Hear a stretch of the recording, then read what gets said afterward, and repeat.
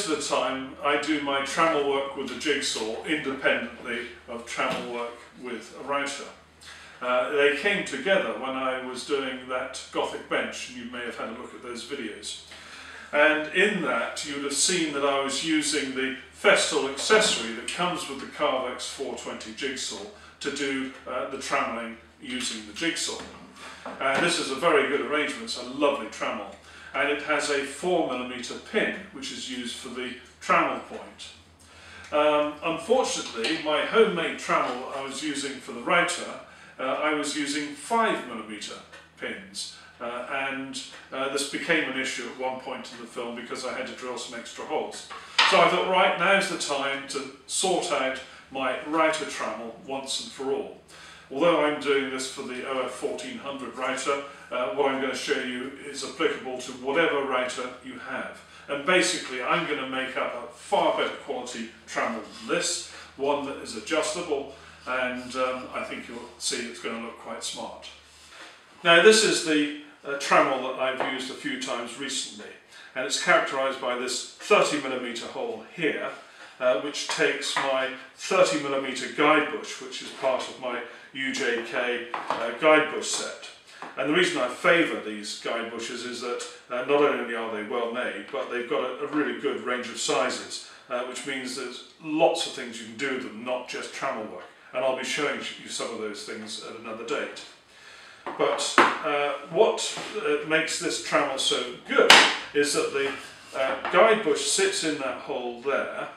The trammel point is chosen at one of these holes here, and then as the trammel rotates, the router is always facing the same way towards you, and that means that you don't have power leads and hoses getting all mixed up whilst you're doing your trammel work. It really is a boon. And that's as opposed to the old way of doing trammel work where you actually fix the router to the trammel, and that way you get in a real muddle. And I'm going to use this 5mm thick yellow Perspex, and this will be absolutely ideal. Now, getting hold of Perspex can be pretty tricky. It's difficult to post, and therefore buying it from the internet is not necessarily ideal. And so I approached my local sign makers. They're a company called T-Signs based in Salisbury, and I spoke to Lawrence, who was really helpful. And you can pick up offcuts from your local sign maker if they're willing to sell them to you for probably about the same or maybe a little bit better prices than you would get on the internet. So contact your local sign maker first. Anyway, Lawrence gave me some good advice about how to handle this material, and I'm very grateful to him. And what I've done now is I've put my router in the corner area here, and I've drawn around the curved edges of the router, and I've turned it round because there are some flats here, so that I can continue the curve to make one big circle. I've put in a V-grooving bit in the router, and I've set the depth such that when I plunge I will make just about a millimetre indent in the centre. So I'll just make sure that I'm lined up with the circle I've just drawn, and I'll just make that indent.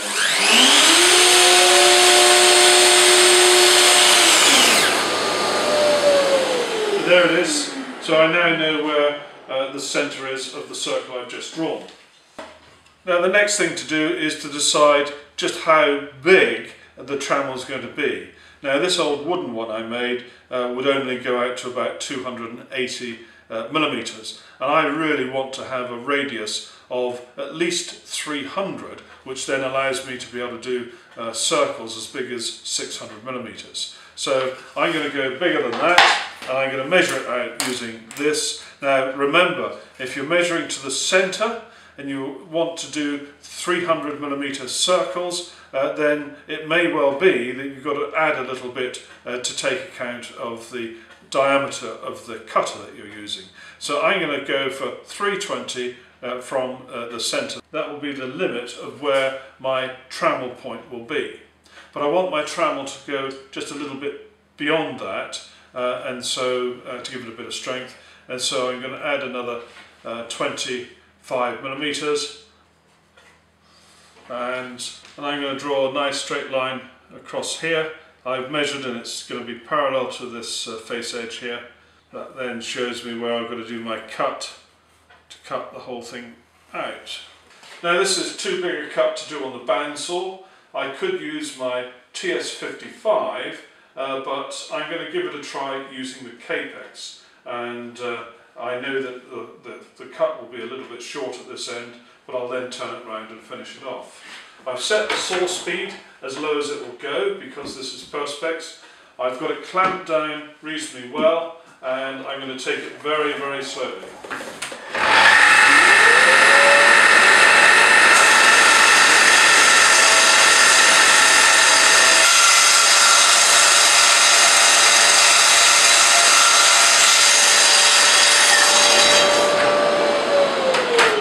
I've turned this round and I've checked that the blade will fit into the slot that I've already cut.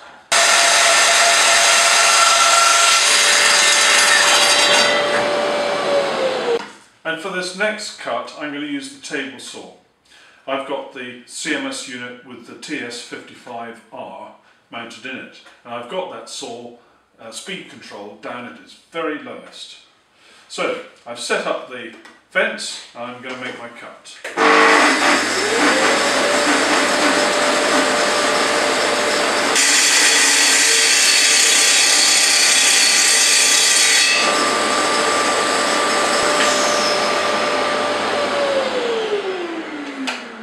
Right, I've cut a number of strips and I'll bring you in so you can see what I've done.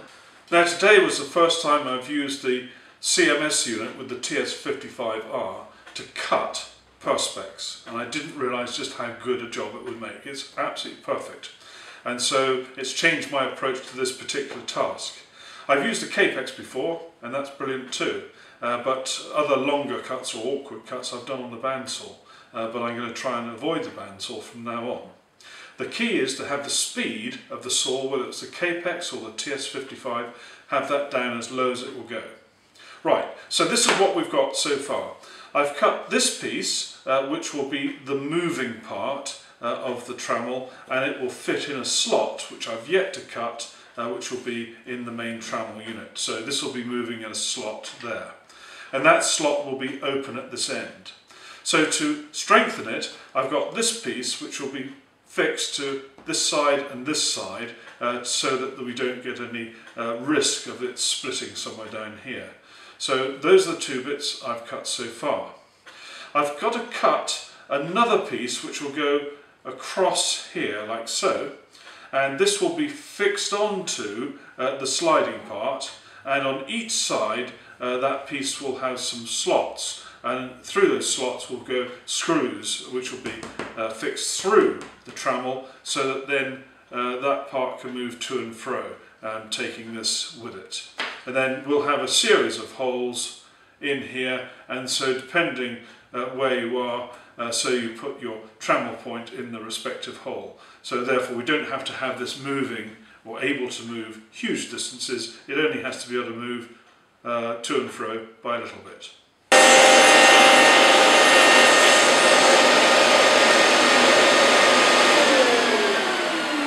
Right, I've started to cut the slots now, which will be used for this plate to move to and fro. It'll all become very clear once I've cut this off, and you'll see exactly what's going on. But I've set this up at the right distance away so I can do the outer two. I'll then change it so I can do the inner two.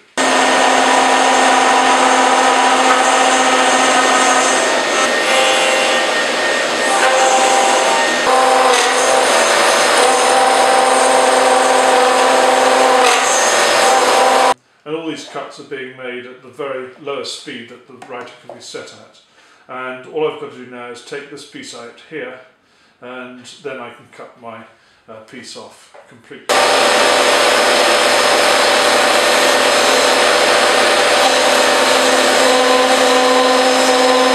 That's all the cutting out done for these slots, and now I'm going to cut this piece off, and then you'll see exactly what's going on.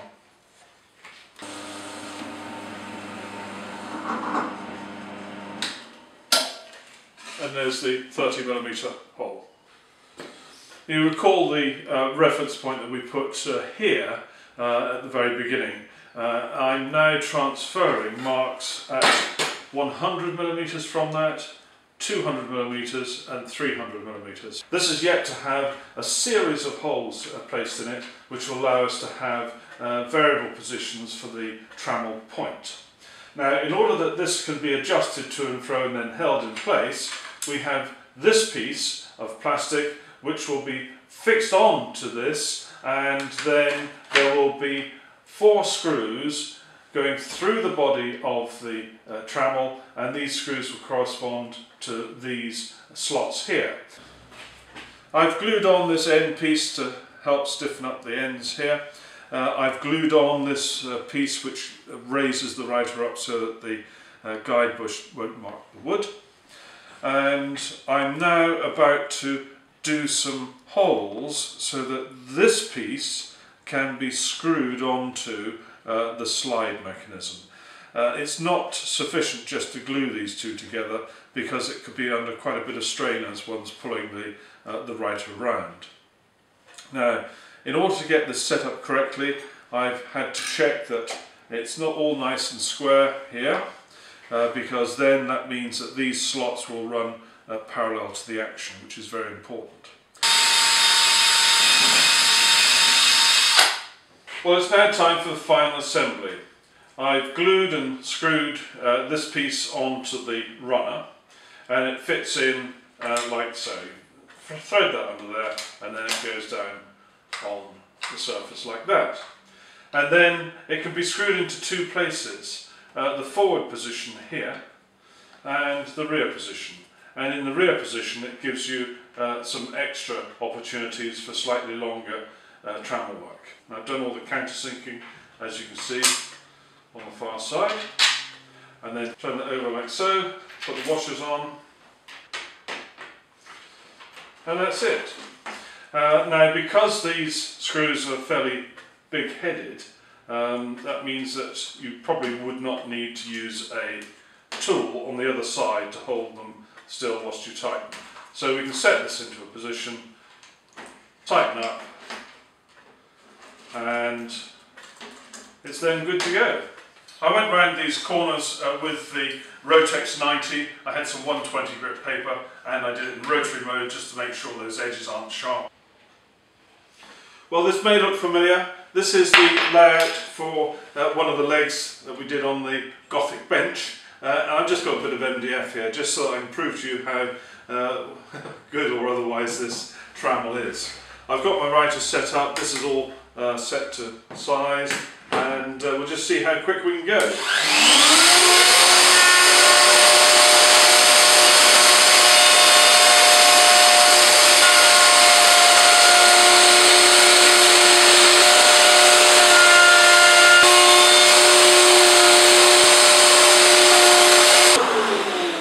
And there we go.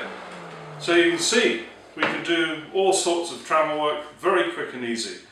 This bit that I cut out with the bandsaw, actually there was no need to do that. You could just have a straight square sitting on top to build up the depth that's required. I've demonstrated that you can use Festool tools very successfully to cut plastic. I used the CMS unit with the TS55R on its lowest speed possible with no problem at all. I cut out plastic on the Kapex with no problems at all. And I've actually used my rider on, again, its lowest speed to cut out these slots. And so you can do it in an ordinary workshop with no problem at all. I'm rather pleased with that. So I've now got quite a reasonable trammel, and of course I can now use the pin from my Kapex 420 trammel to fit in here, and I'm good to go. Thank you very much for watching. Take care. Bye-bye.